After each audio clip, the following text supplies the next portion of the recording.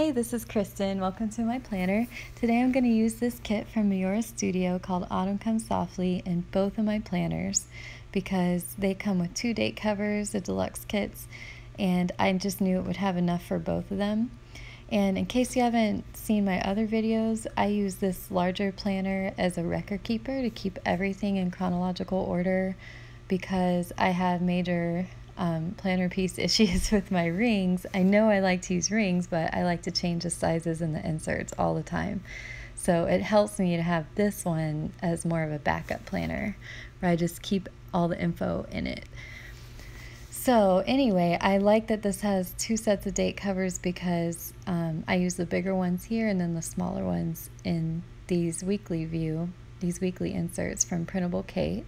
I really like that they have the big box on the left hand side because I can put decorative stuff in there, and then the right hand side I can just list things out. I use them kind of the way people use a brain dump section where I just go, okay, Wednesday, here's all the stuff I have to do that day, and I just write it all down. Even if I don't get it all done, that's my clip of my dog that was made by the Woolly Planner. She's so talented. But anyway, even if I don't get it all done, at least I have it listed here, and then I can transfer it to my daily page, what I'm actually going to get done that day.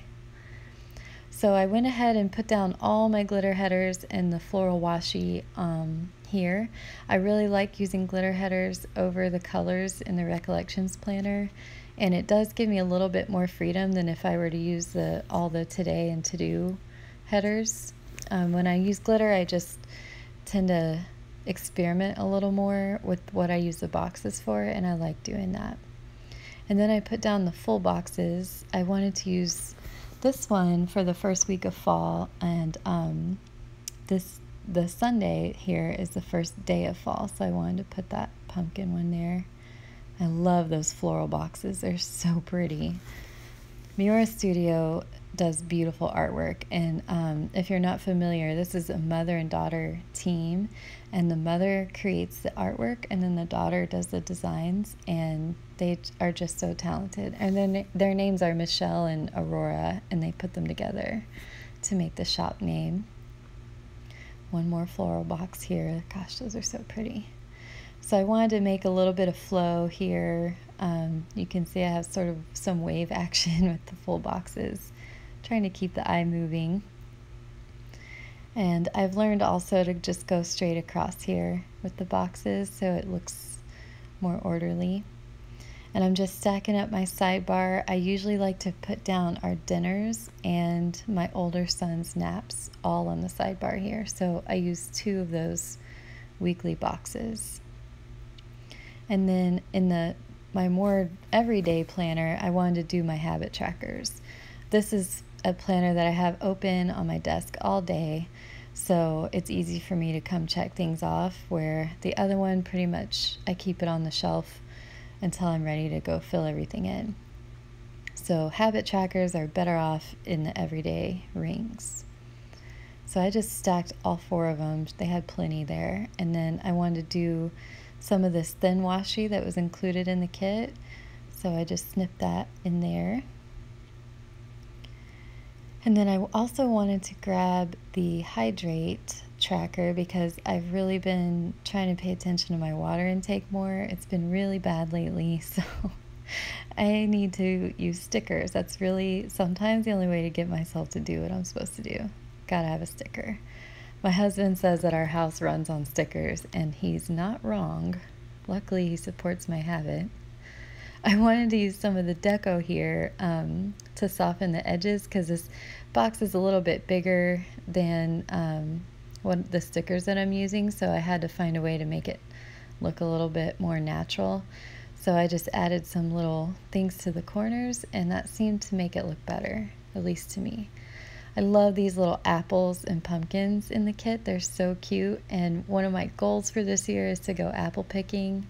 I'm in the South, so I'll have to drive a little bit to be able to do that, so we'll just see if my kids cooperate, but I'm hoping they will.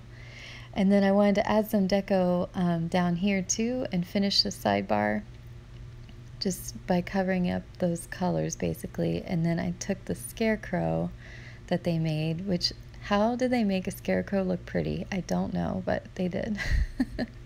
I love that their kits always have some kind of a fashion girl in them, and that this one they made her into a scarecrow. These are a new addition to their kits, and you can buy them on single sheets too, these bow headers, and I love bows. Pretty much if I see a bow, I'm going to want to use it. And then I also try to put a little bit of bow washi in my spreads most of the time. It's just eye-catching, and I like the foil. So I thought that this shade of green, or mint I guess, would go best with this kit. So the way that I like to do it is just center it so there's about 2 bows in the box, and then just snip off the edges. And I don't put it on every day, but I put it about every other day. And just a little bit here and there, really that foil just catches the light in a pretty way.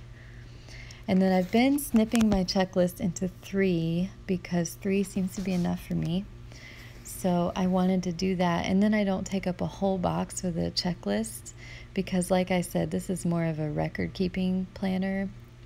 So I really just need to know basically what I did for work that day. I don't really need to know that I did laundry when I'm looking back on things. I was chatting with one of my friends who is also a shop owner, and we were just talking about how you tend to use stickers for more of the bigger things and not really as much the everyday things. Like, I know I have to do dishes and laundry and sweep the floor every day, so you'd think I would use those stickers the most, but really I use those the least. So just sort of interesting to figure out your sticker habits. I can't help analyzing because before I had kids, my field was psychology, so I like to think about these things. Why do I do this? Why do I do it that way? I love these clipboard boxes and these heart checklists for work. Like I said, I like to keep those on work days. And then I clipped one of the bow headers to add it here, just to give a little bit of a boundary there between the box and then the bottom part of the page.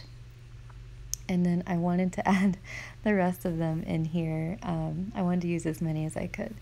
And then up here, I like to write the shop name and the name of the kit, especially if I'm planning way ahead like this. That way I don't forget the name of the kit. So whenever I post on social media, I want to be able to share that part.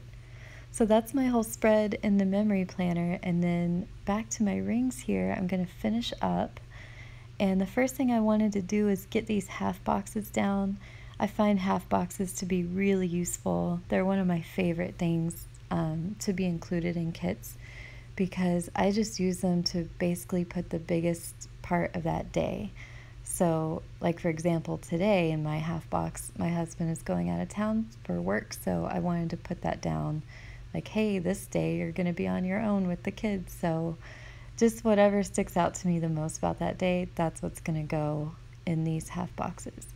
And then I had this, I think it's just thin washi with a floral vine on it, and I can't tell you how often this has come in handy. I still felt like that big box over there was looking a little awkward, and then from using these inserts for a couple of weeks, I've realized I like having a bit of a divider between the days. And this washi is just perfect for that. It has 3 different versions that came in the pack, and I wish I could remember where it was from, but I can't remember. I'll have to try to find it on Etsy. But it's been really useful. I use it all the time. And it looks like it belongs with this kit too. So I added some full boxes down there for work days for Tuesday and Thursday. And then I wanted to put the today headers at the top of this listing area.